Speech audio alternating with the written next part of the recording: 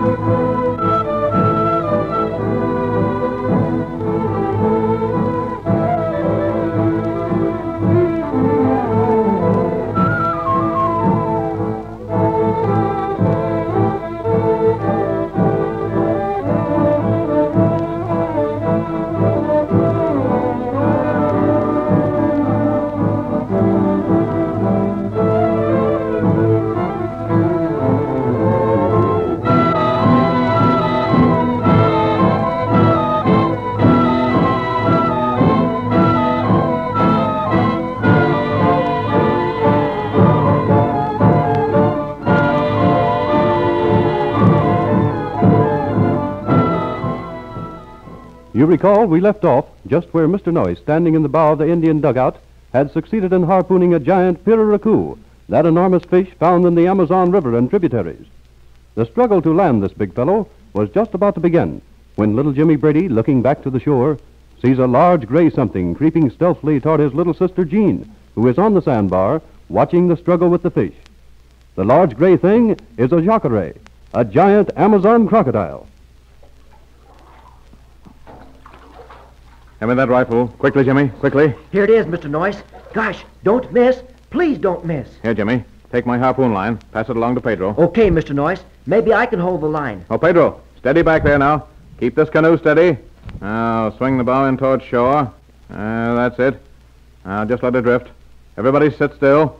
I'm trying a shot from here. Steady, everyone. You got it, Mr. Noyes. You got it. Keep still, Jimmy. Keep still. Jean isn't out of danger yet. Gosh, no. Look at her struggle, will you? Yeah, threshing around on the sandbar.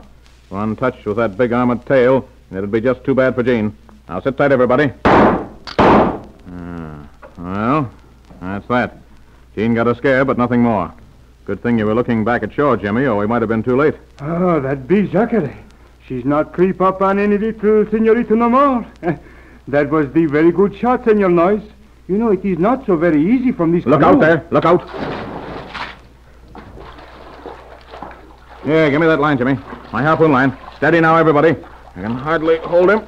This fish has power, all right. Will you look at that thing jump out of the water? Say, it is as big as a whale. Where did it go now? Yeah, well, he's going down again.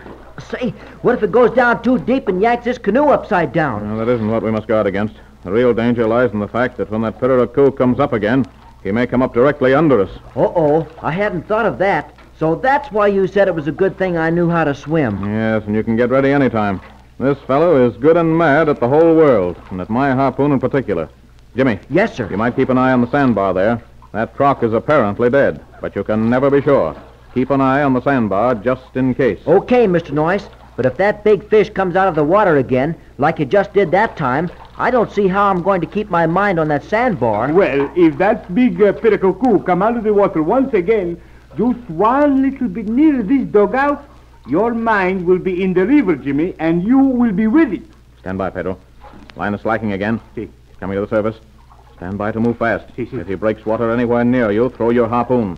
We're going to need 2 lines to this brute. Mr. Noyes, maybe it might be a good idea to drop the harpoon lines and get out of here. Gosh, maybe we'll all go overboard. Si, Senor Jim, we all go overboard. And these jungle water, she is so wet, too. Okay, Pedro, but I've been wet before, lots of times. Si, Senor Jim, but never so wet.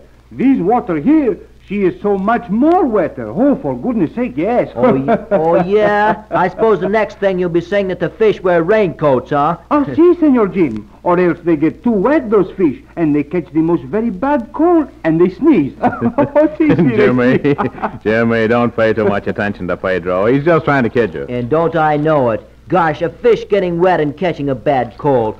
Phooey. Oh, me, Pedro, she is so sad. Nobody she's ever believed, Pedro. Not anymore. Too bad, Pedro. But if that big perocoo happens to come up and bump its snoot against our canoe bottom, you won't only be sad, you'll be all wet. See, but you just watch, Pedro. When we all go overboard and take the big swim, you watch, Pedro.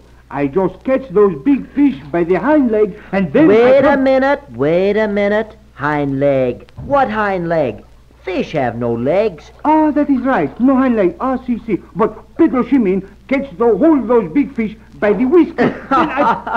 So it's whiskers now. Mr. Noyce, what kind of fish are these in this river anyway? All right, Jimmy. You're holding your own all right. Pedro, I think Jimmy doesn't fall so easy, does he? Doesn't kid well at all, eh? That is so, Senor Noyce. Well, maybe Pedro, she saved the kiddings for the senorita, huh? Yeah. But, Mr. Noyce, you think this big canoe will tip over? It might happen, Jimmy.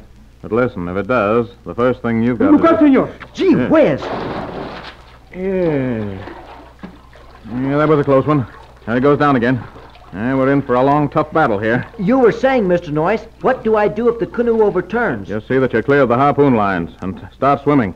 And keep swimming till you hit the sandbar. You understand? Yes, sir. Don't pay any attention to Pedro or I. You get back to shore. Suits me, Mr. Noyce. Yeah. I wish I was on shore now. But go ahead, Mr. Noyce. Don't mind me.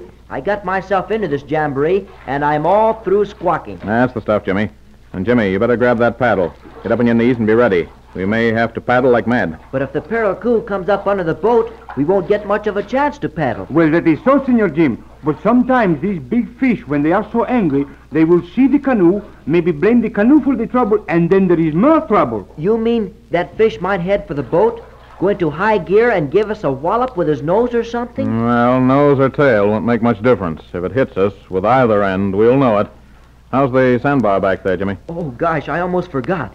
Oh, say, it's all hunky-dory now. Mm-hmm. 3 of the Indian canoemen have come back out of the jungle. I guess they heard the shots from my rifle and took it as a signal to return. Well, that's all to the good. Now we can give our whole attention to the landing of this fish. There's a nice load of food for us here. We can get him ashore. Senor, maybe I push the dugout downriver a little more. Then when the fish comes up once again, it will be at the back of me. Then my harpoon will go into action. Yes, no? Okay, Pedro. Let's slip down a little farther then. All right. That's about far enough. Now, Pedro. Si. Pass your harpoon and line up to me. Reach out and get it, Jimmy. Okay. It is, Jimmy. Watch the line. Hold the coil just so. Then it will not tangle. The one tangle, and it is very dangerous. I got it, Pedro. Coming up, Mr. Noyce. Here it is. Okay, Jimmy. Pedro, just hold the canoe about where it is now. Yes, we'll wait right here. This fellow's crafty, all right. Seems to be taking his time. He's lying down there somewhere near the bottom. And that's quite a ways down, isn't it? How deep is it here, Mr. Noyce? Oh, I should say by the length of line out now, about 30 feet. And that's a lot of water in any man's country. But why don't we get a little more action? What's the fish waiting for? Why doesn't he do something? He'll do something, all right. Rest assured of that. Just have patience. You'll see a lot of fun yet. Get ready now, Pedro. Get ready. I feel the line slackening. He's coming up slowly. You may be getting a little tired waiting. Is he going to jump out of the river again, Mr. Noyce? You never can tell. He's liable to. And again, he may come up to the surface and lie perfectly still. That's what I'm hoping for, anyway. If I could just be sure he didn't go haywire, land smack into my lap or something, say, I'd kind of enjoy this fishing trip. Well, Senor Jimmy, if he do go haywire, and like you say, he lands smack on your lap, please, do me one favor. Do not try to hold him. You know, he does not like to be held by little boys. No. Hold him? Hold him? What do you mean? That fish is 4 times bigger than I am. How could I hold a whale like that? Oh, I'm not, no. But if you must hold him on your lap, please, do not hold him too tight. Say, Pedro, you're trying to kid me now. That's what you're doing. But it's no go. I've been kidded by experts. Listen, Pedro, if I had my way, I'd catch that big pericoo in the good old-fashioned way if you'd only help me. You mean you will catch the pericoo like they was back in the old country? You bet. In the good old way, if you'll only help me. Well, sure, I will help you. What is it you want Pedro she should do, huh? Well, then when the big fish jumps out of the water, Pedro, you reach out, grab an armful, hang on to it, see? Pedro, she's to grab the fish and hold on to it. But what is for? What will you do then, Senor Jim? Me? Well, I'll just reach over and put a little salt on his tail, see? You put salt on the tail of the big fish. I am not understand what it means. Well, that's one on you, Pedro. Yes, it's Jimmy's turn to do a little kidding now. You know, you had it coming to you. That salt in the tail is an old gag back home, you see. Oh. Yeah. You see, Pedro, that's what you get for trying to kid me. Oh, easy, Jimmy. Easy. Pedro, watch your paddle. Here he comes. You see him? Lying up near the surface. You see the swells in the river there? Ease down a little now. Easy now. Say, how about me getting in a shot with this rifle, Mr. Noyce? Wouldn't that work? No, shooting down into water is always more or less uncertain. Wait. Here he comes up to the top. I don't know just what to make of this, Pedro. This pericoo is acting very strange. You know, I'm thinking the very same thing, senor. These pericoo I'm helped to catch long ago, they was very angry fish. They was rush here, they was rush there. You know, they was drag the canoe all over the river. Yeah, all right, Pedro. Ease down on him. Steady now. I'll get up on my feet now. Here, Jimmy. Yes, sir. Take the end of this line. Be careful now. You know that big fish is on the other end of it. Pass it along to Pedro. Couldn't I hold it, Mr. Noyce? I could hold it all right. No, Jimmy. No. You're not strong enough to hold it. Pass it on along to Pedro, or you'll cut your hands to pieces. Yeah, that's it, Jimmy. Oh, Pedro. Si. Just a little more to port. Si.